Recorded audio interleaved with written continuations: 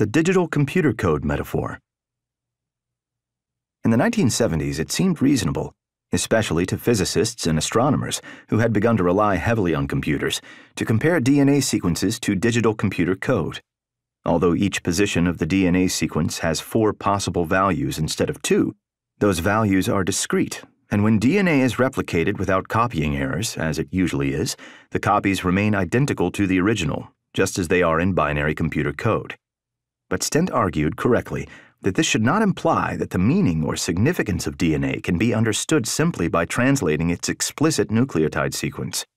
Stent was pointing out what embryologists had already known for decades, namely that there is more to the making of an embryo than a simple catalog of protein-coding sequences of DNA. In fact, today we know that only a tiny fraction of the genomes of mammals such as cats, dogs, or humans consists of sequences that are transcribed into mRNA and translated into amino acid sequences of proteins. Not only that, today we know that regulatory DNA sequences, which account for at least twice as much DNA sequence data as protein coding sequences, contain important pieces of the puzzle of how the complex organization of a cat is reproduced during development. Stent went on to argue that understanding the many-sided implicit significance of DNA sequences is critical to understanding the ways that genetic determinants interact during embryogenesis in the reproduction of complexity. Although Carl Sagan was one of our most gifted science communicators, he was not immune to the influence of the zeitgeist of the 1970s any more than any of us could be.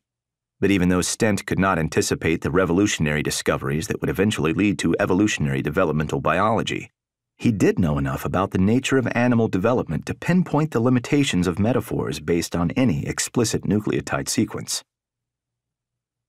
Carl Sagan's deeper legacy.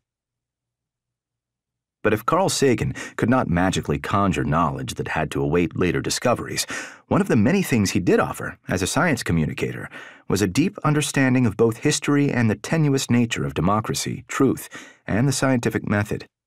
The storyline of Contact, especially the 1997 film outlined by Sagan and Anne Droyan, dramatized several recurrent themes that have influenced the social history of science right up to the present day, including greed, political power, religious zealotry, and tribalism.